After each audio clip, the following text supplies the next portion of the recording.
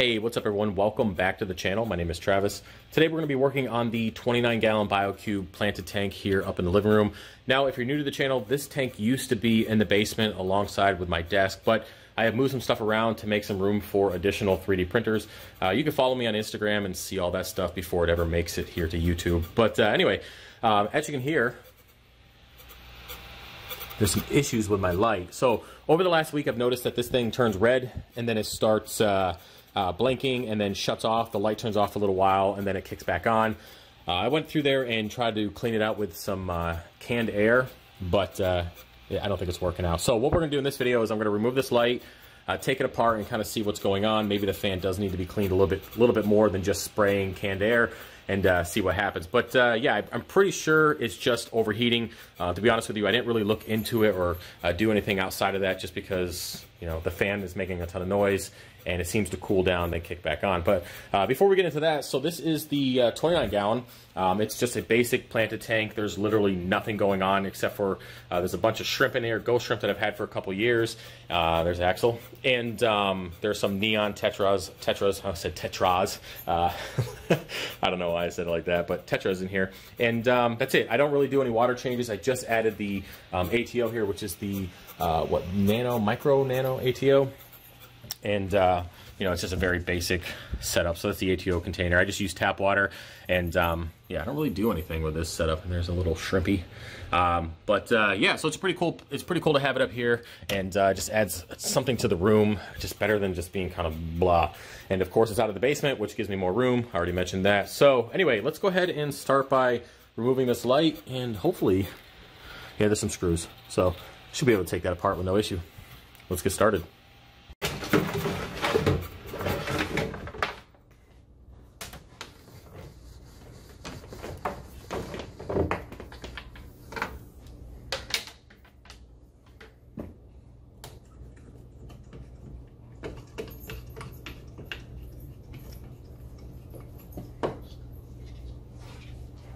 All right, so the light is disconnected and we're down here at the packing bench. Now, before we get started, I have to put a little disclaimer out there because, you know, it's the internet. A lot of you guys are really fucking dumb. Do not do this while your light is plugged in. Okay, I feel like I don't have to say it, but one of you idiots are gonna do it. So, as for tools, I did find an Allen key that did fit this. It's not an Allen key. I don't know what the hell that bit is, and I don't care. The Allen key works. Brought some canned air. A toothbrush, because I don't know what's going to happen. So first thing we're going to do is just disconnect the light from this arm. Quick twist. And yeah, we'll see what happens. I'm hoping that it's just dirty. I don't have to replace any parts, but well, I guess we'll find out. So little Allen key in here. That was quick. That's what she said. All right.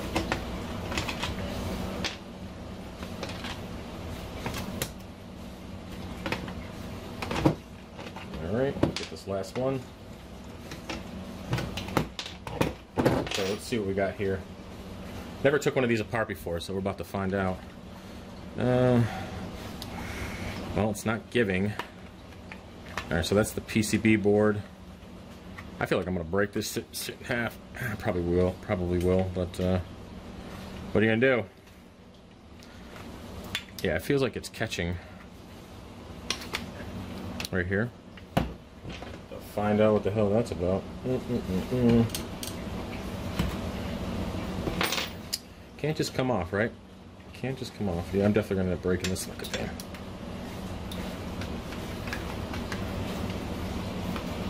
thing. They should put in the direction manual how to release that, because I'm not seeing anything. So how about this? For the sake of time, let me figure that out, because we have access to the fan here. Let me figure out how to... Motherfucker. Really? That just comes off? Like, this just comes off? Really? It just comes off. Fuck you guys, man. Seriously, this just comes off? So I didn't even have to do this? You kidding me right now? Son of a bitch. Son of a bitch. Maybe if I did some research. Huh. I'm always telling you guys to do research before you start anything, and I'm over here fucking just winging it. So yeah, that comes off, for all y'all didn't know. As for the fan... Okay, so it's... I don't know if you can hear that. Hear that? feels like the bearings are going bad. It's really like, it's wobbly as shit, but I mean, it could just be the quality. So I'm going to give this a good cleaning, because that way I don't have to break any of this. Plug it in and then see if it still does it. I mean, the fan might just be dying because it really isn't that dirty. I mean, it's really not that bad. You know, you can't see shit in there. I'm still bummed. I mean, there's even a little hole right there. See, there's even a little hole saying, yo, stick something in there. Scott would know what to do with a hole that size, right, Scott? He's not here, so I'm busting his ass. And you just pop this thing out, apparently, and you can clean it. So that's fucking great. So we're just going to go ahead and clean this.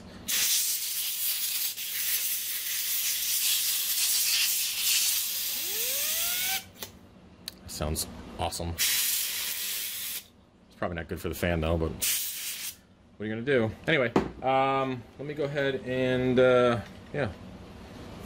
Trying to think, what else can I do? I mean, other than short of taking the fan out, there's, oh, there we go. There we go. Haha, we had a broken fin.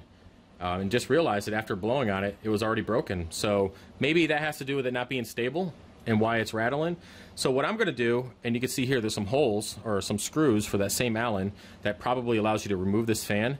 So what I'm going to do is I'm just going to clean it and then see if it still makes that noise, because now it's even, you know, off balance even more now that the fin's not in there. And I might just have to replace the fan. But yeah, let me go ahead and put the cover on there, put this back together, and see what it sounds like. So while I'm putting these screws back in there, one thing that I did notice actually this morning when it was spinning, that the fixture itself was rattling. So that makes complete sense with the fin being broken, and even just blowing on it with the air, you can see, I mean, well, I can feel it rattling just because it's not balanced. So there's a really good possibility I just have to replace the fan in this. And, well, luckily it's a planted tank kind of near the window, so it's not going to die necessarily. And I can always throw some cheap lights from Home Depot on there that I use for my refugium. You guys have seen those in previous videos.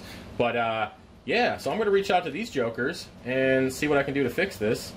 And, yeah, because I definitely don't need to buy a new light fixture. Just got to replace the fan. So, oh, and by the way, guys, this is fun. Really? Really? Little hole there?